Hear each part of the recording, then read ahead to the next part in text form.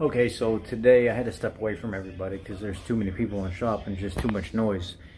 We got a 2020 Ford F150 with a 5.0 liter engine, and it has a P2004 intake manifold runner code, and it idles high, just really high.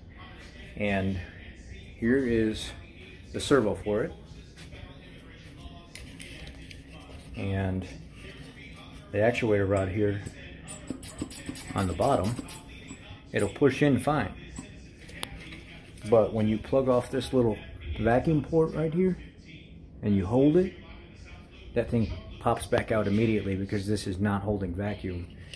And whenever I block it, I'll block it with my pinky. See, I got my pinky on the port down here. When I push in, it squishes the air right back out of the hole, so the diaphragm inside is broke. It shouldn't do that with my finger blocking the hole. It should hold it. I shouldn't be able to move it up and down this easy like that. That's because that diaphragm's blown out inside this thing.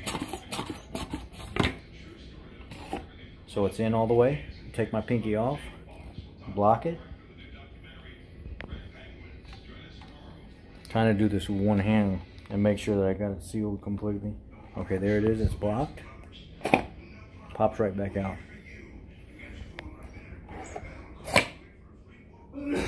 It shouldn't do that. That diaphragm inside this servo, this vacuum controlled actuator servo, whatever you want to call it, is cracked, and it's throwing a P2004 code, and the F150 is idling high.